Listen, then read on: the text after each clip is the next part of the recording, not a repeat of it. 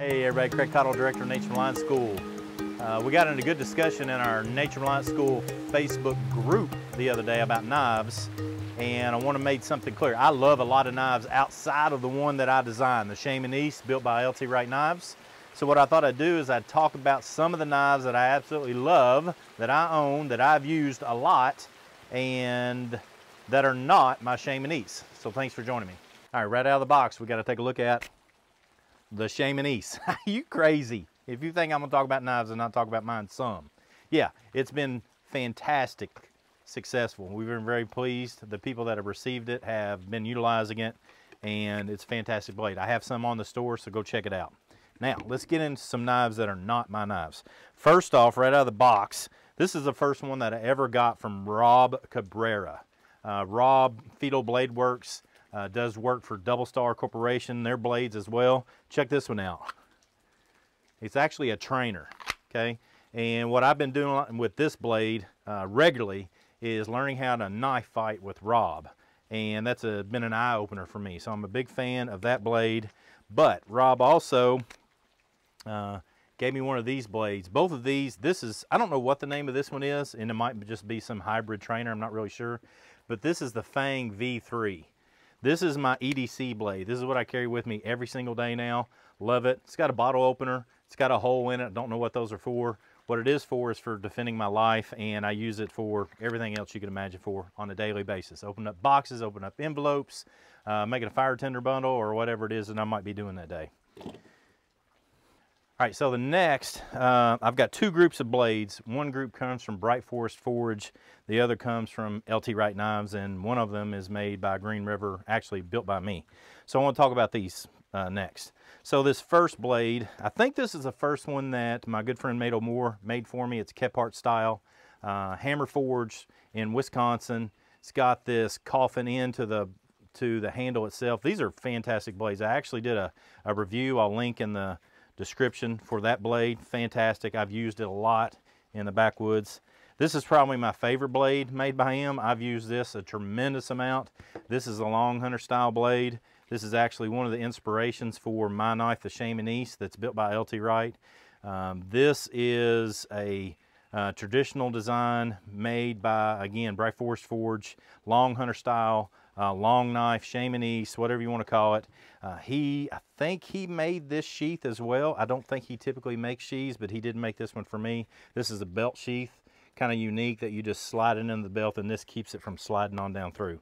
Love that blade. I have done a crap ton of work with that blade.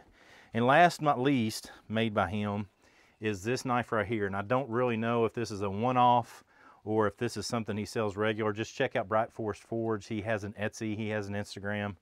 Check those. I never made it. He gave me this without a sheath, and I never made a sheath because my full intent is to build a pouch that I am going to put this knife into. So I never did make a sheath for it. I've just been waiting to build that rifleman's pouch.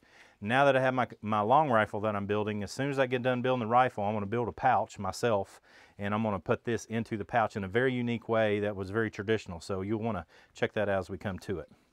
Now, let's take a look at some of these Wright blades and a couple of different other things that are important to understand.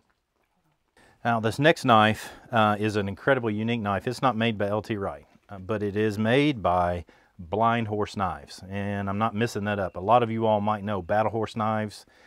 Some that know how all things used to be. It used to be Battle Horse Knives, and Wright and Dan worked together at that particular company, and this knife was made back then. I don't think they made a lot of these. This is basically a Tonto blade. This is probably one of my most favorite blades that I have as well. Obviously, I've got a lot of favorite blades. I've got this whole toolbox right here is full of knives, and I've just pulled out some of my favorites, okay? The reason I love this is this actually has the traditional Tonto styling. That cut angular blade that most people call Tonto is not the traditional way that those blades were made. And from a traditional Japanese perspective, this is how they actually looked, very similar to this.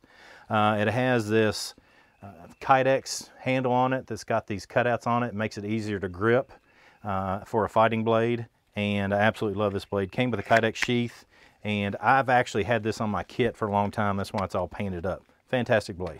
Love that blade. I don't think it's in production anywhere at this point. Next one I want to point out is my LT Wright Genesis. I've got this. I bought this used like a lot of guys do on one of the forums, Facebook forums. I bought it a long time ago, and I absolutely used and abused this knife for several years until I designed and started utilizing the Shemanese. This was my go-to knife. Fantastic blade. You absolutely positively cannot go wrong with these blades. If you like this style, go for it. You cannot go wrong with this blade. Last but not least, this is actually a Green River blade that my son put together with ebony handles on it. This is some sort of, I can't remember the horn that this is off of. I actually can't remember. It's a beautiful handle that he and I put together when he was much, much younger. We've utilized this knife to process a lot of deer, squirrels, small game, stuff of that nature. Utilize it as a shop knife, just to do general stuff. It actually typically stays on the workbench at the house, and so we use it for a whole lot of stuff. I can't remember. I think, yeah, just looking at it, pretty sure I made this sheath. I can't remember if I did or Zane did, but looking at it, pretty sure I made this one. And he was really wanting a scout carry, small of the back carry, which I'm not a big fan of small of the back carry, and he isn't either now that he's a lot older. But he had that for a while, and we utilize it. I think when he does carry it now, he wears it left side front. So yeah, really cool blade. I show this because it's always good for you to put some, just buy a blade, put a handle on it, and you have a knife that is really easy to put together. I've got a video for that. I'll find a video and link for that as well. And that way you can have something that you yourself have made, along with some of these other fine craftsmen if these blades interest you as well. So check them out. Bright Forest Forge, LT Wright Knives, and Rob Cabrera at Filo, that's F-I-L-O, Bladeworks, and Doublestar Corporation, Doublestar Blades. So yeah, bunch of blades. Hope you like them. Check them out. If you like something, pick them up. Pick you one up. Come on, join in. Let's go cut something together.